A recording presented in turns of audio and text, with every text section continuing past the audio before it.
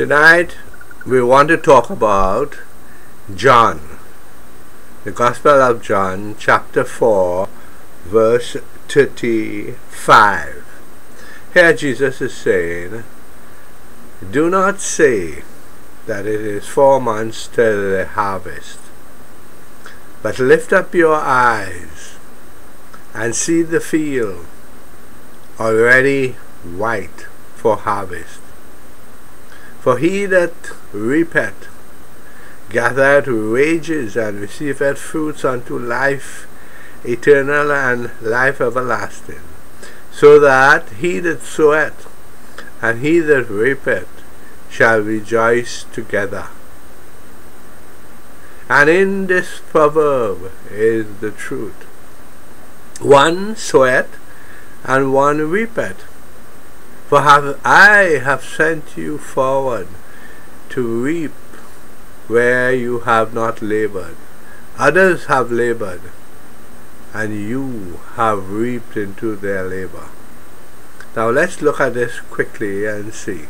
Jesus is saying that whatever your harvest is, that is what you desire, what you want in life. Don't say that that will come in time from now. Maybe 4 months, maybe a year, maybe 4 years. But he's giving you a shortcut method of how to make it happen in this life while you're here on earth in a shorter period of time. He said, 1, lift up your eyes. Now your eyes, now your mind has eyes, and you have heard the expression, your mind's eye. See with your mind's eye, not with your physical eye. Lift up your mind's eye. Now, your physical eye will only see the physical, but your mind's eye can see the future, can visualize and fantasize and look into the future by using your imagination. So lift up your eyes and see the field. See whatever it is that you want is manifesting right now inside of you into the kingdom of heaven. And he that reapeth gathereth wages and fruits unto life everlasting. So he's saying that the one part of you that reaps will gather the fruits and the wages unto life everlasting. And when this happens, the one that sows and the one that reaps will rejoice together. Now, your mind is made up of the conscious mind and the subconscious mind. Now the conscious mind plants and sows into the garden of the subconscious mind, which is your soul. Now your conscious mind cannot grow, cannot reap anything, but it can sow, it can plant. While your soul or subconscious mind can only grow and reap, it cannot plant. So they need one another. And since a fruit or a field comes to fruition, manifestation, your desires become manifested in the physical world, the conscious mind that has sown that desire and your subconscious mind are working together, and when they work together and they produce the fruit, they both rejoice together. So in your mind, one sows, that's your conscious mind can only sow, and your subconscious mind can only reap.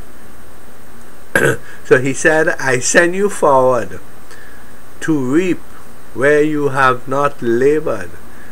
Those have sown and labored, and you have entered into their labor. So this is fascinating stuff that Jesus was telling us about the mind and how it works and what you should do. Don't wait on time for things to come to you. Visualize. imagine, fantasize, see the actual thing that you want, but it's in your mind at this moment. And one of you will reap while the other will sow. So what Jesus is saying, that you should visualize, have the desire of what you want, visualize right now what you want, emotionalize it, picture it, see it, have the intent to have it, and act as if it is already so. And both of you who have brought this about, the one that soweth, that is your conscious mind, and the one that reapeth, your soul or subconscious mind, shall both rejoice together. I am amazed that Jesus Christ's teaching is so practical, and it is about life itself. It is about acquiring things in this world, be it house, land, money, property, jewelry, or the kingdom of heaven. Visualize it, visualize it, see it, lift up your mind's eye, use your imagination, and sow it in the garden of your subconscious mind. For as you sow, so shall you reap. Thank you.